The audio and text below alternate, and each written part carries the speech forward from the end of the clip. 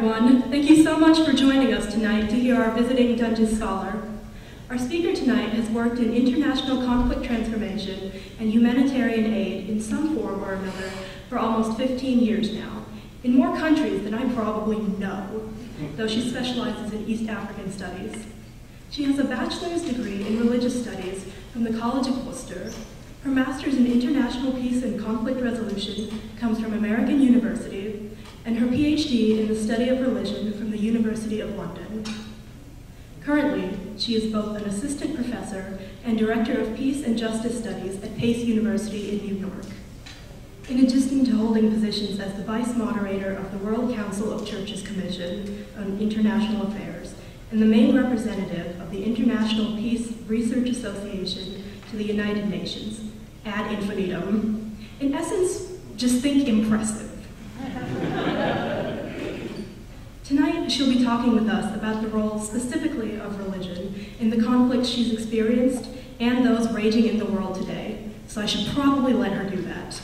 So without further ado, please join me in welcoming Dr. Emily Welty.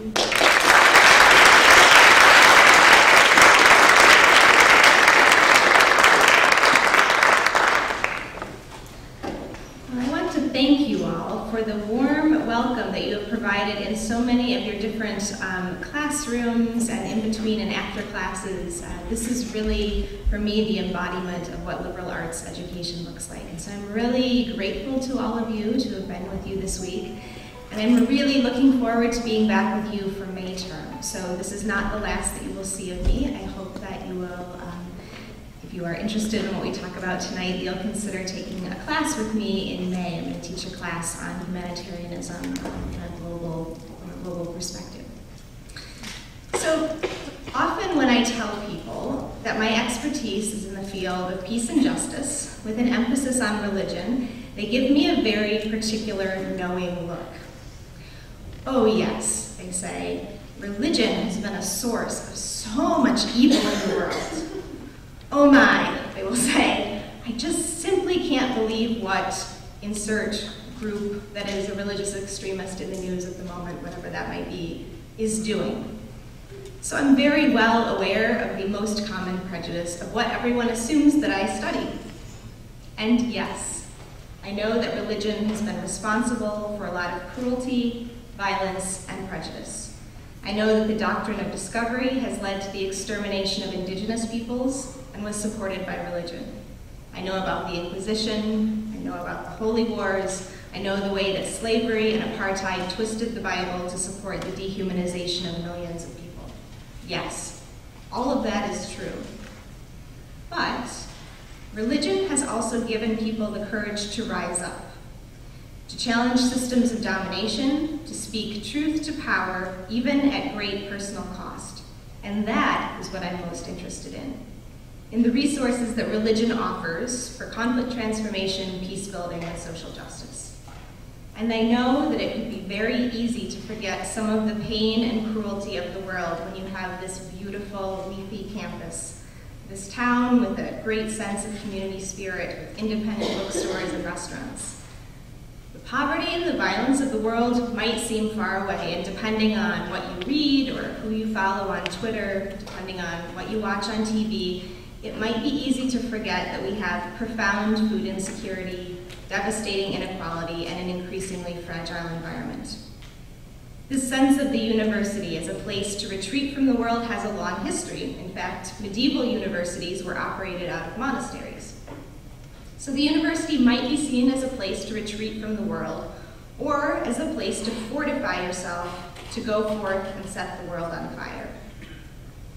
And if it's the former, a place when you have a chance to retreat from the world for 4 years, my hope for each of you as students is that you don't become so comfortable with the quiet that you forget that the world really needs you.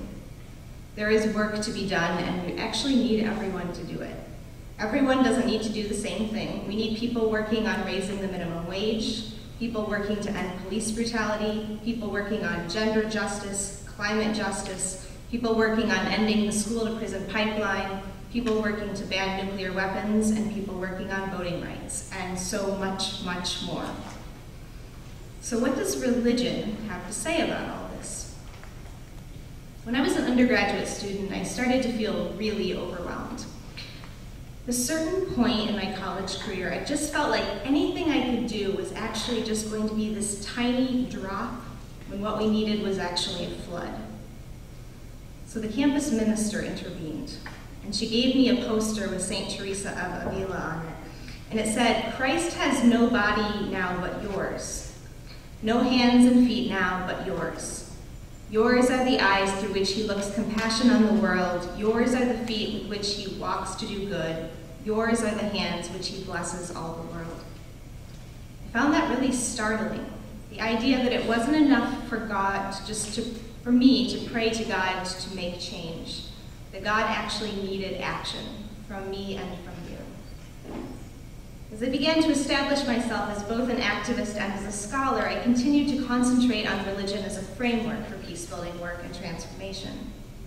Religious traditions establish ethical norms and moral standards that can direct people's actions and have the power to undergird powerful forms of nonviolent resistance.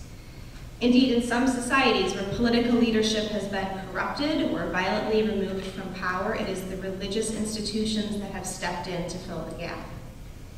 But we need to be really clear that also religion is very political. While faith may be primarily expressed privately, there are also political implications for an authentic practice of faith. I think it may be useful, since you've seen this gorgeous poster all over town with the word conflict transformation and my name on it, for me to be really clear about what I mean when I say conflict transformation. Conflict transformation is a newer term, and for many of us, it's a term that we prefer over conflict mitigation, conflict management, or even conflict resolution. One of the leading scholars in my field, John Paul Lederach, who in many ways has pioneered our use of this term, describes it in this way. Conflict transformation represents a comprehensive set of lenses for describing how conflict emerges from, evolves within, and brings about changes in the personal, relational, structural, and cultural dimensions, and for developing creative responses that promote peaceful change within those dimensions through nonviolent mechanisms. So, what do I mean when I say conflict transformation then? Well, I'm introducing two assumptions into the conversation. One is that conflict is an inherent part of life. We actually can't avoid it even if we wanted to. And two, that we actually need conflict at times to expose systemic injustice. So when we talk about conflict transformation, we're not just talking about ending violent conflict, bringing warring sides to the negotiating table, or engaging in disarmament, demobilization, and reintegration of combatants. We're also talking about structural violence. Violence that may not always take the visible forms of bleeding wounds and bombed out landscapes. The field of peace and justice studies takes the position that racism, homophobia, sexism, transphobia, and xenophobia are also forms of violence. We believe that poverty is a form of violence. And sometimes these forms of structural violence are so embedded in our social, economic, and political systems that they feel like the status quo, or as my students often tell me, that's just the way things are. But from a conflict transformation perspective, we can't be content with the status quo. And sometimes when we begin to speak out about injustice, we're accused of creating conflict. This is why it feels really important to me to keep the words peace and justice together. Without justice, there really can't be peace. So some of what I am going to talk about tonight might surprise you. And it might sound like I'm talking about using religion to stir things up rather than calm things down. And I am. Political scientists have often ignored the role of religion in international affairs because they see it as a soft discipline. And activists, on their side, have often avoided including religion in their work because they associate it with authoritarianism, extremism, or sectarian violence. At the same time, some religious people have been so squeamish about engaging too much in politics, feeling that religion has to be an entirely private matter. But this is not the whole story. One of the basic convictions rooted in religious tradition is the belief that the world can, should, and must be a better place, more peaceful, more just, and that humans are called to participate in this transformation. The Jewish tradition recognizes this most eloquently through the idea of tikkun olam, the repairer of the world. Rabbi Abraham Heschel talked about the inseparability of tikkun olam and acts of worship. In fact, when he was participating in protests against the war in Vietnam and marching in Selma, Heschel described these experiences as praying with my feet. The prophetic religious traditions are instrumental to peace building and social justice work in their conviction that it is the sacred moral duty of people of conscience to speak truth to power, to name injustice and to challenge the status quo, even when, especially when, it is unpopular. To speak out against homophobia and racism, to challenge sexism, even when you are told you just don't understand how things work, even when you are told you just are not getting what the culture is, even when you are made to feel stupid or small, even if you are told that this will jeopardize your reputation, your job prospects, your prosperity. Yes, even then, and especially then, the prophetic traditions demand that you speak out in defense of vulnerable people. The world's religious traditions are also united in their conviction that the relationship between human beings and the earth must be one of reverence and care for creation. They're unified in their belief that water is precious and that land deserves our loving attention. But even as these traditions challenge us to move outside our comfort zones, they also offer comfort and support for the difficult journey. The notion of the community, the sangha, the ummah, the congregation, as communities of both challenge and support are key to the self-understanding of religion. And this community extends beyond the people present with us in this time and place. In fact, one of the gifts of thinking about things in religious terms is that religious communities have often seen the notion of community as extending into the past, as including a lineage of teachers and ancestors, and also extending into the future, a relationship that demands that we act today in the spirit of care for generations that come after us. One of the most pressing questions for those of us engaged in the work of conflict transformation is how to engage in reconciliation and transitional justice in the aftermath of conflict and atrocity. And here too, I think we can see a positive contribution from the world's religious traditions. In the aftermath of the horrors of apartheid in South Africa, Archbishop Desmond Tutu, who I think must surely be one of the living saints in our midst, headed the Truth and Reconciliation Commission, a radical experiment in transitional justice. After the first exhausting, emotionally shattering day of hearing testimony from survivors, Desmond Tutu, clad in the purple robes of his religious office, publicly wept. This moment of vulnerability, of being present in the midst of pain and yet refusing to give up hope, this gesture of sadness in the midst of a shocking experiment, was one of the most symbolic moments in the TRC process. But if we look at the role of religion in conflict transformation in South Africa, we actually have one of the best case studies of the multiple roles that religious actors can play. Because I think we have to openly acknowledge that the apartheid system was founded on a religious ideology, a form of Calvinism, that claimed a special, exceptional, chosen role for white people in South Africa. But at the same time, when the majority of anti-apartheid political leaders were jailed, the religious leaders stepped into the gap and ended up leading the movement to end apartheid. So here's where I enter the story in a small way. The year after I graduated from college, I spent time living in South Africa investigating the role of religion in post-conflict peace building. It was in a time just a few years after apartheid had ended. The main thing I was doing was interviewing religious leaders on both sides of the conflict about what they were doing during apartheid and how their religious community either supported or contested apartheid. And what I heard was shocking and inspiring and confusing at times. I heard stories of people willing to consider forgiveness in the face of unspeakable violence. I heard people use words like mercy in situations that I think most of us could only imagine using the word revenge. I learned a lot about the concept of grace, about refusing vengeance, even when we might deserve it. And I heard clearly that we really can't judge anyone, not even ourselves, by the worst thing that a person ever does. I had the privilege of getting to know a man called Archbishop Dennis Hurley, who passed away just a few years ago. And he explained his motivation for getting involved in the struggle against apartheid in this way to me. People are created in the image of God, but once you believe that, you actually can't keep quiet. You must speak out, because religion must promote justice. In my time traveling and doing research and humanitarian aid work, I've encountered a lot of religious leaders who've been willing to use their power and privilege to exercise solidarity with vulnerable people. When I was living and working in Uganda, I had the honor of meeting the leaders of the Acholi Religious Leaders Peace Initiative. This group of leaders accompanied children in northern Uganda each night to town centers during the period of time when the Lord's Resistance Army was abducting people into their army. And it was really quite amazing to see some of the most respected religious leaders, Anglican, Catholic, and Muslim, dressed in their full religious regalia, walking with children into public areas and lying down to sleep among them on the ground each night.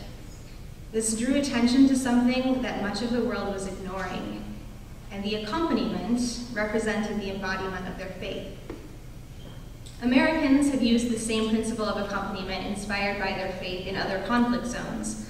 For example, the organization Witness for Peace was started to exercise solidarity with the people of Latin America and the Caribbean. The organization was first started as a response to U.S. government funding of Contras, a right-wing Nicaraguan paramilitary group that was funded by the United States that was committing human rights abuses in Nicaragua.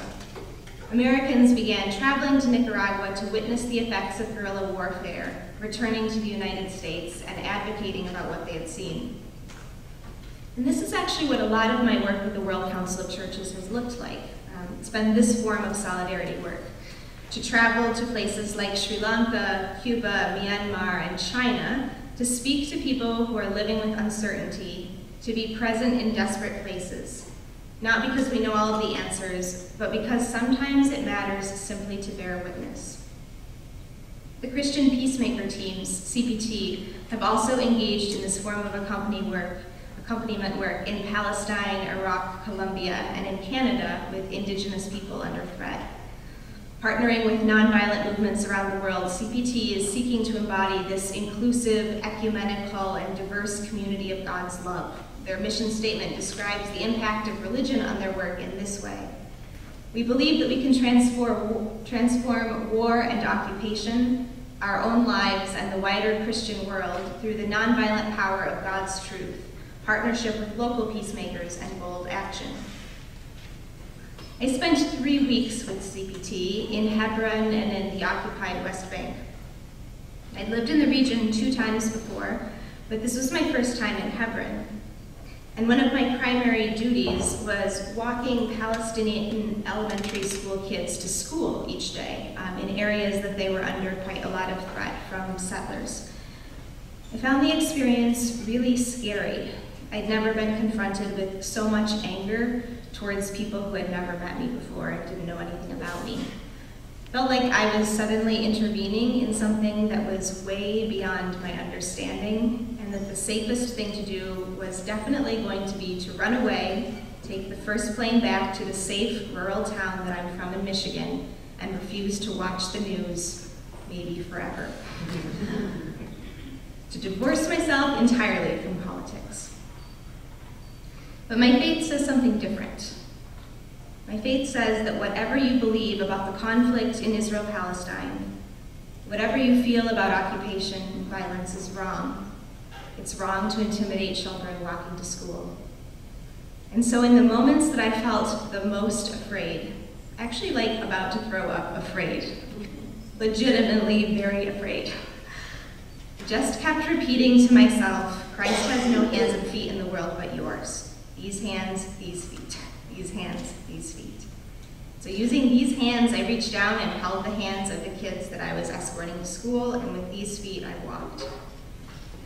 When I came back to the United States and started talking about my experiences in the West Bank, I had several family friends tell me that I was brave.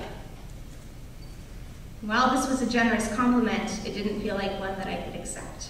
I didn't feel brave. In fact, a lot of the time I felt really scared. But I also felt like it was what was demanded of me in light of my commitments to Christianity. that I am very lucky to be born in a time and a place that I could make conscious choices about my faith.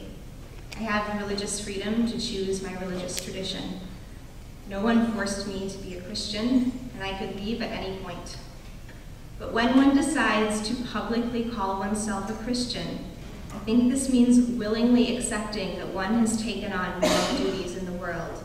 And for all of the questions that I have about who Jesus was as a human being, it feels pretty clear to me that he always found the most vulnerable people in his society, and he accompanied them. Now, I want to take a moment here and do a little bit of reflexive thinking with you. Because one of the things I've learned in the last few years of public speaking about religion and conflict transformation is that the audience really prefers it if I talk about the role of religion in other places. As long as I talk about South Africa or Cuba or China or Zimbabwe, as long as I talk about other people in other places, everyone is happy. You and I will feel very comfortable with each other. I will tell you stories, and you will choose to feel sorry or inspired or curious, but you won't have to be challenged because it's not about you. And so as a keynote speaker and someone who is new in your community, I have to tell you it's really tempting to actually do that. It's pretty tempting to keep the focus on other places and not talk about here and not talk about now. But I actually think the authentic practice of faith involves comforting the afflicted and afflicting the comfortable.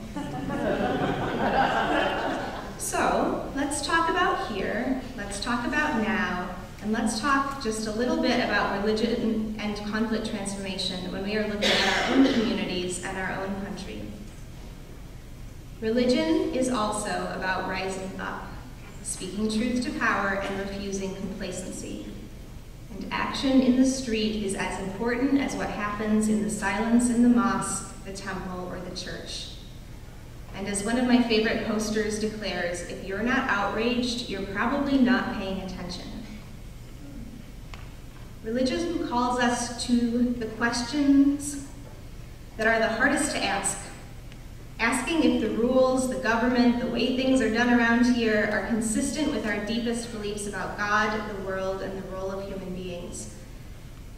And so I want to tell you a story about one of the most disruptive things that I felt my faith demanded of me. But first, I think you need to know a little bit of background about my family. My father is a judge. Teaching my siblings and I to weigh the consequences of our actions, to decide what is fair, and to act with intelligence were core values in my family growing up. And we were taught to have respect for the law. I am, in some ways, hardwired to be a rule follower. I am an oldest child. I'm a bit of a perfectionist. I'm an academic. I like to know what the expectations are so I can meet or exceed them. And the one thing I really fear and dread is the idea that someone is disappointed in me. So having the approval of my parents was really important to me throughout high school. But when I got to college, I started to learn all kinds of things that really challenged what I thought I knew. And I started to meet other people who suggested to me that there are times when our faith might mean that we have to break the rules. And that's how I ended up being arrested for civil disobedience at a military base in Fort Benning, Georgia. Not because I like breaking the rules, but because I felt bound to a higher set of rules than the ones in place. It was hearing the stories of priests and nuns who had seen firsthand what soldiers trained at the School of the Americas were doing in El Salvador, Guatemala, and Nicaragua. I learned that there was a training camp in the United States that was accepting soldiers and leaders from Latin America and training them in counterinsurgency tactics, including torture and intimidation of civilians. Archbishop Oscar Romero wrote, "Let us not tire of preaching love. It is the force that will overcome the world." And for me, it was learning that Archbishop Oscar Romero was assassinated in El Salvador while celebrating Mass. It was thinking that if his faith could lead him to continue to minister to poor people in the midst of threats against his life, then surely my faith could lead me to demand that the government that I love stop training people to oppress civilians. So there was a line on the military base. And a big group of us stood on one side of it with the names of people who had been murdered by graduates of SF. And we prayed, and we sang, and we held hands, and we crossed the line, and we were arrested, and we were willing to face the punishment. And then I needed to tell my parents. How do you tell your parents that you have been arrested? To be honest, I am still not sure. I did tell them. I wanted to be really clear with them that this was not about being provocative. It wasn't about breaking the rules at all. For me, it was a radical rethinking about what it means to love my country, and out of that love to want it to do better. It was about believing that the world is meant for good and not evil, that we are hardwired to love and not kill, and that God calls us to use our privilege on behalf of other people, even if it doesn't advance our careers, even if it disappoints our parents. Lately, I've been thinking a lot about 82-year-old Sister Megan Rice, who broke into the Y-12 National Security Complex in Oak Ridge, Tennessee, 2 years ago. She draped a banner saying "Never Again," spray-painted anti-nuclear slogans, and hammered on the building while reading passages from the Bible and singing hymns. And these actions are soundly situated within a group called Plowshares, who have symbolically resisted nuclear weapons by breaking into nuclear facilities nonviolently and spilling their own blood on weapons, and actually beating swords into plowshares using hammers on nuclear warheads. She's 85. She regrets nothing. She describes the basis of her activism in this way. On some questions, cowardice asks the question, is it safe? Expediency asks the question, is it politic? And vanity comes along and asks, is it popular? But conscience asks the question, is it right? And there comes a time when one must take a position that is neither safe, nor politic, nor popular, but one must do it because one's conscience tells one that it is right. Now, as many of you know in the room, I've been working on nuclear issues a lot at the UN and with the World Council of Churches lately. I've done a lot of research. I have written to my senators and Congress members. I have marched, I have held signs, I have made signs. I have even spoken at the United Nations to the United Nations. And I think that the work is not over. And I think that as a person of faith, I have to do something more. And I know that maybe a keynote speaker should seem like she has all of the answers and exude a confidence that makes it seem like I know exactly what I should do here. But in the spirit of openness, I'm simply telling you that I am asking myself if there's a time when I need to engage in civil disobedience again to be heard. If there are moments in history in which the right place for people of conscience is to be in jail. If they are imprisoned for raising awareness about something that threatens humanity. And I honestly don't know the answer to that. I don't know the moment in which you decide that your advocacy is finished and your consciousness raising now involves your own suffering. But this is one of the things I'm really thinking about lately. One of the other contributions of religious traditions to conflict transformation and peace building is to take the idea of love seriously. Love is not an irrelevant emotion to religion. In fact, some of the central teachings in all of the major world traditions are to love one's neighbor, love one's community, and love one's God. And the Eastern traditions would add loving kindness towards one's own self to this list. So what then are the political implications of love? This may sound like a strange question for some disciplines. Most of classical economics or political realism is not framed around love. Cesar Chavez argued that nonviolent protest, in his case against the corporate farms exploiting migrant labor, required thinking carefully about love of one's enemies. Martin Luther King Jr.'s PhD dissertation focused on how the Christian conception of love had political implications for systems of racist domination in this country. His conviction that everyone, regardless of their human brokenness, regardless of their race, regardless of their racism, Everyone was part of the beloved community, but that this membership came with an obligation. While he himself was an ordained minister, King was also deeply dissatisfied with the complacency of the Christian church. His letter from the Birmingham City Jail is largely a condemnation of the well-intentioned white pastors who talked about love on Sunday mornings, standing behind microphones a lot like this one, but who did not do the hard work of working for justice and being faithful allies during the rest of the week. And this is a critique to take seriously right now. We are in a moment in which critical solidarity, our commitment to work for the good of all, matters more than ever. In the words of Ella Baker, until the killing of black men, black mothers' sons becomes as important to the rest of the country as the killing of a white mother's son, we who believe in freedom cannot rest. And in the spirit of the moment we live in right now, I think Miss Ella Baker would add the killing of undocumented people, the killing of black women, the killing of transgender people, we who believe in freedom still cannot rest. And for those of us who profess to believe in reconciliation, we cannot speak the words of peace, peace, peace, when there is no justice for many people.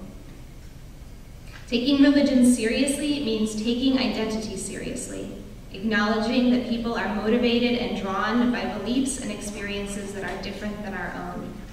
The world's religious traditions are also about how we encounter the stranger, how we engage the person who is other. And when we look at our most basic definition of conflict, perceived incompatible goals, we are looking at the encounter between ourselves and our own desires and the desires and goals of a stranger. Religion provides an alternative to a strictly realist interpretation of the world, where the logic of politics or economics might say that the world is a zero-sum game and the stranger is suspect. The realist school of international relations says it is better to be feared than to be loved. And the neoliberal school of economics claims that everything is a competition and the stranger is the person who wants what you have. Life is a competition. And to all of this, the world's religions say no. The religious paradigm is that divinity comes into the world in the guise of the stranger, whether this be in the Hindu tradition of the avatars of the gods in the world, or Christ's commandment that I was hungry and you gave me something to eat, I was thirsty and you gave me something to drink, I was a stranger and you invited me in. This teaching must reshape the way we respond to the world. If we look at the role of religion in responding to the crisis unfolding with refugees in the Mediterranean, we have to conclude that the active role for people of faith cannot be constructing taller fences to keep people out, but rather inviting the stranger into our space, offering them food when they are hungry, drink when they are thirsty, and shelter. In short, the logic that must drive a religious approach to conflict transformation must be to trust and extend our help to the stranger. And this is not only true in Europe. This is true in this country. This is true in this community. One of the usable frameworks that emerges from religion is also the tradition of confession, of admitting when we get it wrong. It's only quite recently that businesses and nonprofits have realized the wisdom in openly admitting their failures. This wisdom that humans often fail to be who we're meant to be has been held by the world's religious tradition for millennia. That we fail when we use violence, we fail when we incarcerate. We have to have humility about what we do in our humanitarian and peace-building work. I have probably made a lot of mistakes in my attempts to live out my faith, and that might be true for you too. The Buddhist tradition offers a really important piece of wisdom here, counseling us to stop, recognize the stories we're telling ourselves, and begin again. So what then can we do? What can you do today to participate in the work of peace building, conflict transformation, and social justice? Yes, it is good to take classes. It is good, of course I think this, I'm a professor. It is good to train, it is good to take my humanitarianism class. It's good to take lots of classes. It is good to train in the technical skills necessary to make you as effective and professional as possible. It is great to travel, to learn to see the world with new eyes, and to practice being a stranger in a new place. It matters to have a degree, to be a good writer and a critical thinker. But there are also skills based in the wisdom of the world's religions that can help you begin right now, tonight, tomorrow, and next week to train yourself. And tonight we started by talking about spaces very far from you. So I want to end up by talking about you as you are right here and right now. One of the complementary themes between religion and conflict transformation has to do with honoring the inner life. In some ways, my field of peace and justice studies is very focused on action. We care tremendously about praxis, about the impact of theory on actual work in the field. But we also see that our work needs to be guided by contemplation, reflection, and discussion. We see the best work in our field being done by people who are attuned to the life of the mind and who see value in introspection. Contemplative practices like mandalas, labyrinths, seated meditation, yoga, these are practices within religion that have honored the inner life and the deep wisdom that comes from finding the still, quiet voice within and honoring your own intuition. So practice being present. Practice being fully present to the world around you, to the people who are right in front of you, to the neighborhood, to the campus. This time is short. This period that you are college students is a short period of time. And yes, the internet is a marvelous place. Technology that can connect us via text to the people we love and the tools we have to find updates in real time via Twitter, that is all actually really valuable. But ultimately, if you want to work in this field, you're going to have to put down your phone and be present. If you want to work in conflict transformation and peace building, you are going to need to learn to cultivate a full, mindful, compassionate presence to the people right in front of you. And this is really hard. I find the draw to my phone, to my laptop, really addictive. And I can justify it in really amazing ways because I am connecting and I am learning and I am checking out what I'm doing. But when I do that, I'm actually also just checking out. I am choosing virtual life over the people in front of me. Philosopher and mathematician Alfred North Whitehead described religion as what we do when we're alone. I'm kind of haunted by that lately, especially when I'm thinking about being present and what I do when I'm alone. And I don't think that this is just me, but I start to worry that Candy Crush and one of my very favorite games, My Clumsy Ninja, it's very amazing, and NPR podcasts and Snapchat and Instagram, I start to worry that if that's what I do when I'm by myself, that maybe that is related to my religion. And I think that that's a troubling idea. So one of the simplest things you can do if you are interested in joining me in this field is to train yourself to be present in the midst of human suffering, because that is really what we are doing in peace building and development and relief work. If you can learn to find a way to become comfortable with ambiguity and with uncertainty, to practice being present, to train yourself in the art of being alone, in calming yourself in the midst of anxiety. And that will be a gift, not only in the midst of violence or suffering, but if you can learn to do this, to build your own resilience and to safeguard yourself against the trauma of viewing human suffering, you can make a contribution to this field. The other practical skill you can begin to practice now is learning how to be comfortable with conflict. One of the basic distinctions that peace and justice studies makes is between conflict and violence. We think that violence is wrong, destructive, and to be opposed. But we actually see conflict as a good thing. Conflict has the potential for change, and the movement towards social justice is sometimes rooted in creating conflict. People who are living comfortably at the expense of other people are not going to be pleased to be challenged, but you may need to create that conflict. But lucky for you, life provides lots of opportunities to practice conflict. And there's actually no need for you to immediately figure out how to participate in the negotiations with Iran when you have very good opportunities to practice conflict transformation in your very own dorm rooms, families, and neighborhoods. So practice listening, really, really listening. Practice asking questions without an agenda. Practice talking about what you are afraid of and what you need, and learn how your body feels when you're having a conflict. Train yourself to be present and calm and engaged in the midst of conflict.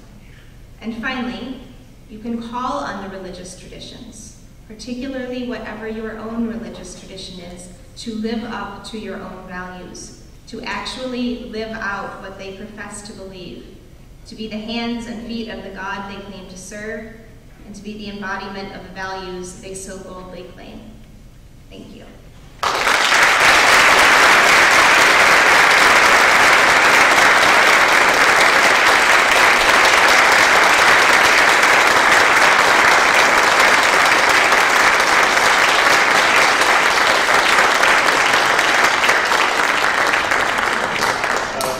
Well, thank you, Emily. I think when I think about what you've just told us, it's grace-filled. Despite your disclaimer, you were quietly confident. You integrated something very personal from your own life with your own commitment to an academic field, and you sort of, at the end here, you challenged us to take action and to think about ways that we combine our commitment to peacemaking with our faith and with social justice action. So I appreciated all of those elements we talked. We do have time for questions. I'm sure Emily would welcome them, or comments. Nobody has to break the ice.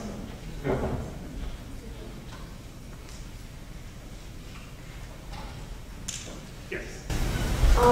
Dealing with so many different types of religion and everything, we talked about it a little bit in class the other day, but how do you put yourself impartially away from the bias of another person's belief over yours when you see conflict going on and you have to get involved? Yeah, I get really nervous around this idea of bias. I try not to actually use the word bias only because I can never really figure out what it means. To me, bias just means that you have a position and a place in the world, and I think that's actually really good. So for me, engaging in interfaith dialogue, for example, what I try to do is often not only say what I think about something, but try to engage in asking myself why I might believe the things that I believe. How has my own religious tradition shaped who I am? In terms of thinking about identity, I talk and think a lot about how being a white person has shaped who I am and what I believe and the stances that I take on things. How being a woman has shaped me, how being a cisgendered person, how being a straight person has shaped me. So trying to think through that my opinions are actually based in my biography. And for me, that's kind of what it means to be biased. So I'm wondering if it's high schools, sorry if there's high school teachers here. I'm starting to suspect that high school teachers are teaching high school students to identify bias. And then when I get college students, I'm teaching them to call it reflexivity and like naming your own social position instead of talking about it in terms of bias.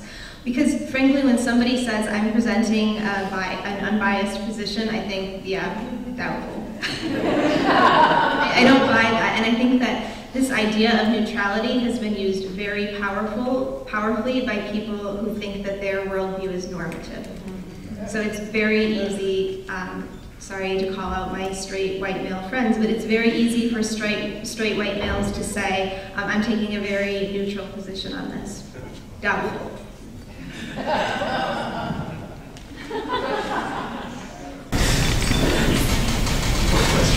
Yes. What role do you think cultural identity plays when intervening in cultures that aren't your own? That's a great question. Ritu asked, what role does culture play when you're intervening in cultures that are not your own culture? Again, I think being really clear that everyone has a culture. One of the sins of humanitarianism, I think, in the last 100 years has been to pretend that other people have culture and that the people who are going as missionaries or then as aid workers somehow don't have a culture. And the idea that everyone has a culture all of the time. I think it's helpful to think differently about culture and religion. I like that you separate it in your question, because I think culture and religion are actually different.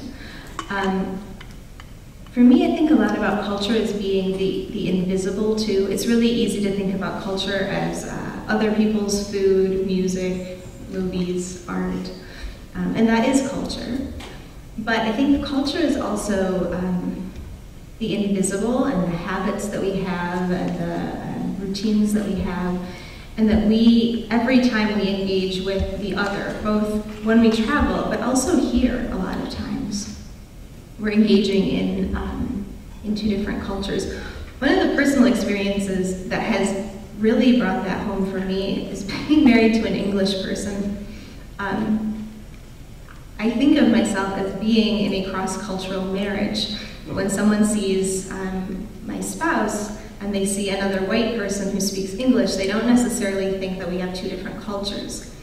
But if you've ever engaged in a really heated argument with someone that you love passionately, but who just does not seem to see the world the way that you do, culture feels really evident. And so that daily practice of learning that if you tell an American, I mean, this is okay that I'm telling this story, he has heard me tell this publicly before, but a cultural moment that was really loaded for me and is so minor is one of the first compliments he ever paid me was to tell me he thought I was rather pretty. And I was actually kind of offended. I was offended. I was like, you can't tell someone they're rather pretty. That sounds like you are medium pretty. Yeah, so even the way that we use language, he felt like he was being really brave and like offering someone a verbal compliment about their beauty, and I felt like, no.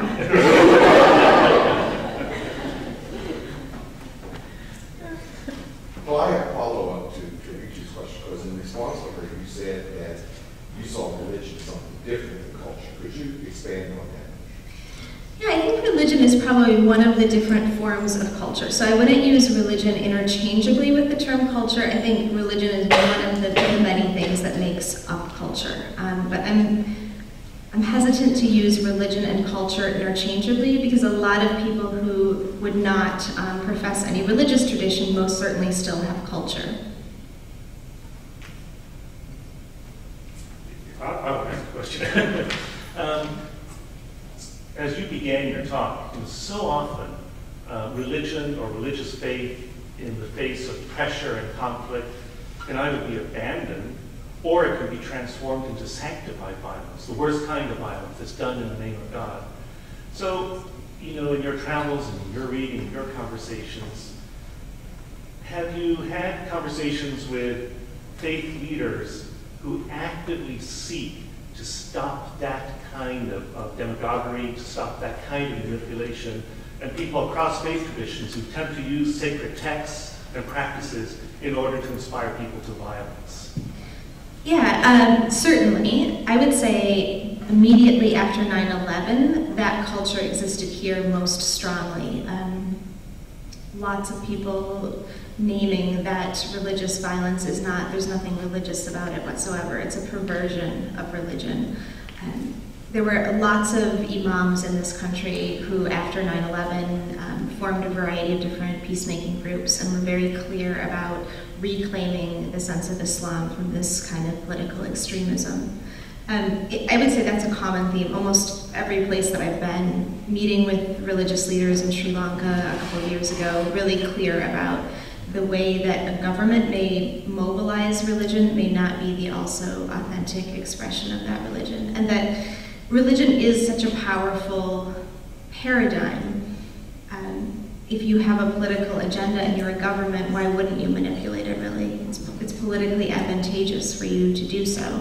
And so in that moment, the onus is really on religious leaders and ordinary religious people to put pressure on the religious leaders and to say, that is not my faith, and not to hope that someone else will do that for you. I remember seeing an art project here at Mary Baldwin College. There were forms that looked like crosses, kind of twisted and distorted and very discombobulated, like it symbolizes how people twist and turn and distort their religion to make a drastically different statement from what is compared in the original holy texts, or what it means to be with God. And we're speaking about how religion can bring us together with understanding, meaning, love. It's a really poignant experience. I'm grateful that human beings have the ability to love each other in the midst of conflict. And when I see the art project, I remember that. I think that's a really helpful comment. I think that artists have a really powerful prophetic role to play too. I'm working with an art professor now who works on nuclear issues, and she's really inspired me to think about how powerful art can be to challenge us, but also to inspire us and to cause us to look a second time. And so I think it's easy to forget and to count out the arts when I think they're fundamental to what it means to engage in conflict work. And that's something that the discipline of peace and justice studies is taking even more seriously. We're starting to see entire degree programs that are on peace building in the arts, which I think is a fantastic contribution. I guess I feel like we should put in a plug for Claudia Bernardi here, shouldn't we? Is she not going to be here in another 2 weeks again? For those of you who don't know, Claudia Bernardi is a recurring visiting artist here who indeed does exactly the kind of thing you're referring to, who uses the arts in the face of extreme violence to seek reconciliation and forgiveness through artistic expression. There's a lot more to be said. She can say it more eloquently than I can, but is there, when does Claudia Bernardi come? On Wednesday, October 14th, here at 7 p.m. So thank you for information. Yeah, that's right.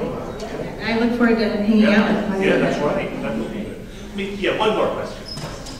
I was wondering, how do you deal with intersections that occur between certain people's religious beliefs and oppression? For example, a lot of people use the Bible to support things like homophobia. So how do you think that intersects with your work? That's an excellent question. So if everyone could hear the question, she's asking, what do you do about the twisting of religious texts, especially in the face of homophobia, for example? I think it's a real challenge for those of us who want to engage in that conversation to know the Bible better. I think that somehow biblical scholarship became not the cool colonial critical theory thing to study, and that's a real shame because we need really good critical post-colonial queer and feminist analysis of the Bible. We need that desperately, and we need to empower that scholarship to become as prominent. Yeah, for me, I take that as a challenge. I have to know the Bible better than my opponent. All right, one more. All right, go ahead. Could you speak a little bit about, you've been talking about humanitarianism, and I'm interested in what your definition really is of humanitarianism, and particularly, as you know, we were talking the other day about, foreign aid work, for instance, political foreign aid work. What's the overlap between humanitarianism, as you see it, and, say, political foreign aid? Sure. So just a little bit about the definition of humanitarianism. I myself favor a very wide definition of humanitarianism. So when I am talking about humanitarianism, I often pair it with the word international aid.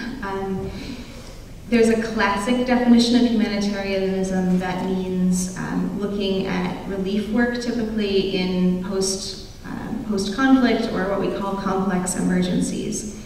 And so the really classic definition of humanitarian work has been immediate provision of shelter, immediate provision of food, and medical care, things like that. Increasingly, that boundary has become blurred for good, I think, and has started to look at the root causes of complex emergencies, and so taking development work much more seriously. The UN is launching the Sustainable Development Goals tomorrow. That is a much wider way of looking at this humanitarianism definition. But that's not how everyone sees it. A lot of people would say it's important to separate humanitarianism in a very clear, immediate sense. I look at it as peace building and development work in addition to relief work. So I look at a really broad definition. I'm not a huge fan of these binaries of like it's one thing or the other. I'm not sure that looking only at short-term provision of relief is that useful. There's certainly organizations that are better suited to do short-term, but I would argue that we need most organizations to have this longer-term time frame, and then that demands a peace building and development frame as well. Well, to close, I would just add, we've mentioned it several times, that Dr. Welty will be back on our campus teaching a May-term class. Keep that in mind. Thank you for a very rich week here, and thank you for your presentation.